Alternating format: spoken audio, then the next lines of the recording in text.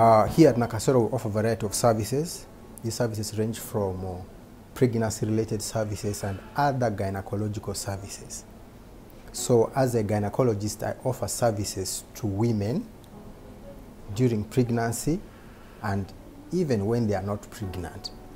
And during pregnancy, we offer antenatal services, antenatal counseling, we offer delivery services. These delivery services range from normal delivery to cesarean sections. Yes. And then if you are not pregnant, we offer other gynecological services. Do you have any reproductive health problems? Are you not able to have children? Do you have any infections? And then we also offer screening services for cancers of women, including breast cancer. So one of the cancers that I commonly screen is cancer of the cervix. This week, we are dedicating this week for actually the whole month for talking about cancer of the cervix. Yeah, cancer of the cervix is one of the commonest cancers of women. Among gynecological cancers, it is the leading cause of death of women from cancer. If you go to Mulago Hospital, where the Cancer Institute is, majority of those women who suffer from reproductive cancers, cancer of the cervix is the leading cause of admissions, the leading cause of death. Globally, cancer of the cervix is the second leading cause of death of women. The first is breast cancer. In Uganda, cancer of the cervix contributes to about 67 deaths out of 100,000 women. That is quite high. So therefore we want to pay attention to cancer of the cervix. So cancer of the cervix is a cancer that affects the opening of the uterus. And this cancer is preventable. The cause of this cancer is an infection, and this infection is sexually transmitted. And the infection is a virus, and this virus is called human papilloma virus. There are very many types of, about 200 types of human papilloma virus, but there are few that are related to cancer of the cervix. So we want to emphasize the issue of how do we prevent this infection? How do we prevent people from developing cancer of the cervix? That is the most important thing. However, cancer of the cervix is one of the difficult conditions to manage because most people present themselves for care when it is late. One of the symptoms people usually present with are abnormal vaginal discharge, which can look like pus, sometimes with blood and have a bad smell. Some people have some bleeding that occurs during sexual intercourse or when they are cleaning themselves up. Some people come when they're already having problems of passing urine, problems passing stool. Those are late stages. And unfortunately, most of our people present when they're having these symptoms.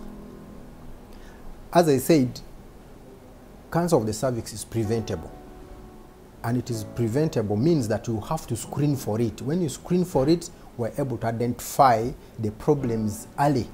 And the problems we identify early are to look at the changes in the cervix that we think can progress to cancer of the cervix. So when we identify these changes in the cervix, we're able to treat them in time so that they don't progress to cancer of the cervix. Now, who is likely to have cancer of the cervix? Any woman in reproductive age and beyond can develop cancer of the cervix. That is why we want every woman who is sexually active from 21 years onwards to come for screening of cancer of the cervix. So, what do we do during screening of cancer of the cervix? We have three methods. There is one which is called VIA. VIA is visual inspection and acetic acid. That one is one of the low types. It's low quality. At Nakasero, we don't do it. We do pap smear, which is the gold standard for screening for cancer of the cervix. During pap smear, we take a sample from the cervix. We don't cut. We don't prick. We put a speculum, a small instrument that makes us have a look at the opening of the uterus, and then we sweep so as to pick some cells from the cervix, and we put them on a glass slide. We look at them under the microscope. So if we see abnormal cells, we're able to tell that there's abnormal change taking place in the cervix, and these changes we can grade them and say this one we can watch, this one is likely to progress, so let's give it a treatment. And there are various forms of treatment that we can offer for those changes so as to achieve cure. And this pap smear, we do it every 3 years. For those who have tested initially and they are negative, after every 3 years we do it.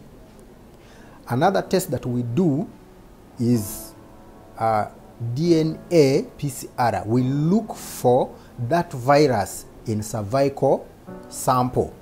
So when we take swabs from the cervix, we're able to test that for the virus that causes the cancer of the cervix.